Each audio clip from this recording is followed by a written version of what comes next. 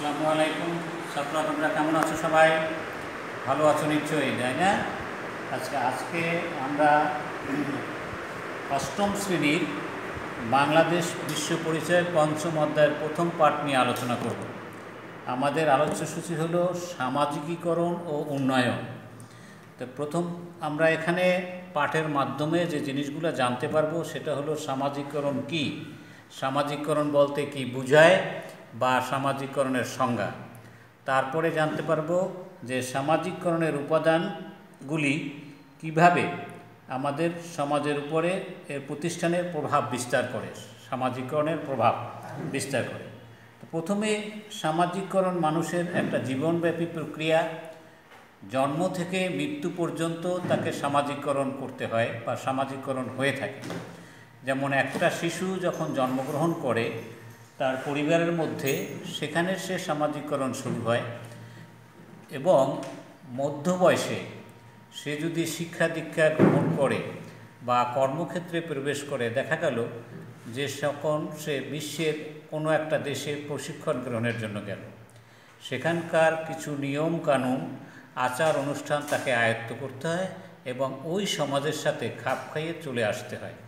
এটাও একটা সামাজিকীকরণ। দেখা যায় এভাবে মৃত্যুর আগ পর্যন্ত প্রতিটি ধাপে ধাপে মানুষের সামাজিকীকরণ হয়ে থাকে। তো সেই সামাজিকীকরণের লক্ষ্যে আমরা এক কথায় বলতে পারি যে আমাদের ধ্যান ধারণা, মূল্যবোধ, আদর্শ, নিয়ম নীতি ইত্যাদি সব কিছু মিলিয়ে সামাজিকীকরণ হয়ে থাকে। এবারে আমরা তাহলে জানতে পারছি সামাজিকীকরণ কী।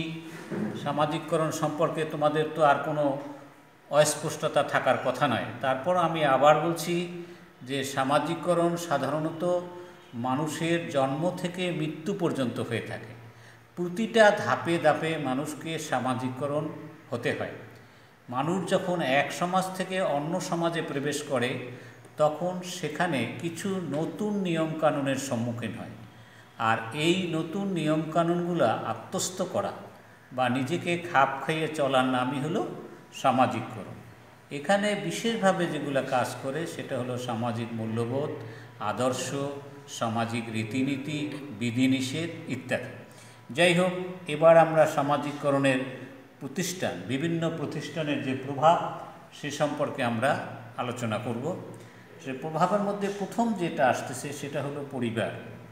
শিশু মানব শিশু প্রথম কোথায় জন্মগ্রহণ করে? পরিবারের মধ্যে। এবং সে কোথায় লালিত পালিত হয়? পরিবারেই লালিত পালিত হয়।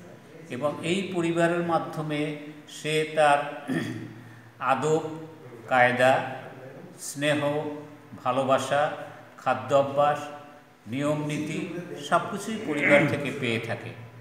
আমরা যদি মনে করি যে আমি বাংলা মায়ের কোলে জন্মেছি বিদায় বাংলার কথা বলি, আমাকে কিন্তু বাংলা শিখাতে হয় না। একজন অনুরূপভাবে কোনো শিশু যদি ইংরেজি মায়ের কোলে জন্মগ্রহণ করে, জন্মের পরেই সে তার মায়ের সূত্র ধরে ইংরেজিতে কথা বলবে। এর জন্য তাকে নতুন করে ABCD বা কোনো গ্রামার শিখতে হয় না। যার জন্য বলা হয়েছে যে সামাজিকীকরণের মাধ্যমটা প্রথমে যে প্রভাব বিস্তার করবে সেটা হলো পরিবার। পরিবার থেকেই তাকে সব কিছু শিক্ষা গ্রহণ করতে হয়। 2 নম্বর পয়েন্ট হলো স্থানীয় সমাজ ব্যবস্থা। শিশু যখন একটু বড় হয়, 1 পা 2 পা 4 পা করে হাঁটে, তারপর দৌড়াচ্ছে, কথা বলতে পারবে, 2 থেকে 3 বছর বা 4 বছর বয়স যখন হয় তখন সে আস্তে আস্তে ঘরের বাহিরে পা দেয় এবং একই বয়সী শিশুদের সাথে মেলামেশা, চলাফেরা, খেলাধুলা করতে থাকে। এখানেও শিশুর কিছু সামাজিকীকরণ হয়ে থাকে। যদি তার বসবাস বা আবাসন স্থলটা যদি তার সেই ভালো জায়গায় বা কোনো বস্তিতে হয়ে থাকে, তাহলে নিশ্চয়ই তার চরিত্রের ভিতরে ওই সমাজের প্রভাব আচার আচরণ করবে। এবং ওই শিশু যদি কোনো ভালো পরিবেশে, আমাদের দেশের হাই সোসাইটির পরিবেশে চলাফেরা করে, তাহলে সে ওই মানসিকতা তার মনের ভিতরে ধারণ করবে। এটা হলো স্থানীয় সমাজের প্রভাব। যে যে স্থানে বসবাস করবে, যে যেখানেই বসবাস করবে না কেন, সে সেখান থেকে কিছু শিখবে। এবং এই শেখাটাই তার জীবনে চলার পথের একটা পাথেয় হয়ে দাঁড়াবে। আচ্ছা, তারপরে যেটা আসছে স্থানীয় সমাজের পরে আমরা স্থানীয় সমাজের বিভিন্ন উপাদান, যেমন বিভিন্ন উপাদান মধ্যে ক্লাব, সাহিত্য প্রতিষ্ঠান, সাংস্কৃতিক প্রতিষ্ঠান, বিভিন্ন জায়গা থেকে বিভিন্ন ধরনের কিছু আমরা অর্জন করতে পারি। যেমন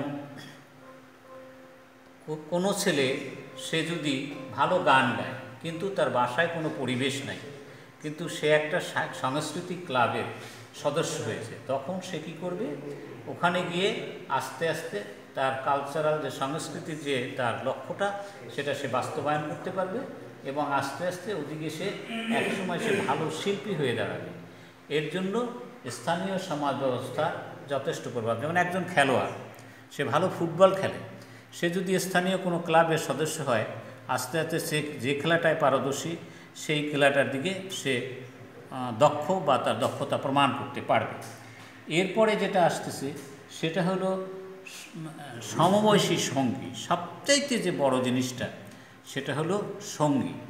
সমবয়সী সঙ্গীদের সাথে মেলামেশার মাধ্যমে তার চরিত্রের একজনের থেকে আরেকজনের মনের ভিতরে বা অন্তরের ভিতরে একজনের আদর্শ আরেকজনের আদর্শের মধ্যে গৃহীত হয় এবং এইখানে বন্ধুত্ব গড়ে ওঠার মাধ্যমে তার চরিত্র পরবর্তীতে বিশ্লেষণ হয়ে থাকে। যেমন সে যদি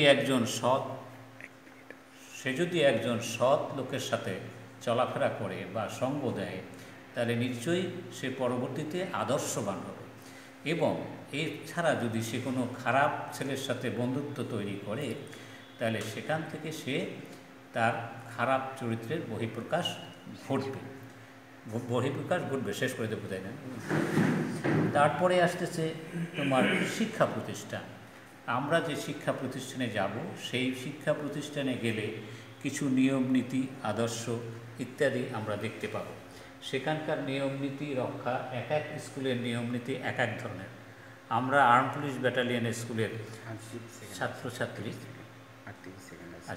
ছাত্রছাত্রী আমাদের সেইভাবে বুঝে আমাদের নিয়মকানুন অন্য স্কুল থেকে অনেকটাই আলাদা। তারপরে শিক্ষা প্রতিষ্ঠান গেল। এবার রাজনৈতিক প্রতিষ্ঠান শিশুকে তার ব্যক্তিত্ব নেতৃত্বের গুণাবলী প্রতিষ্ঠিত করে। এখানে আমরা উদ্দীপকে একটা ছবি দেখি।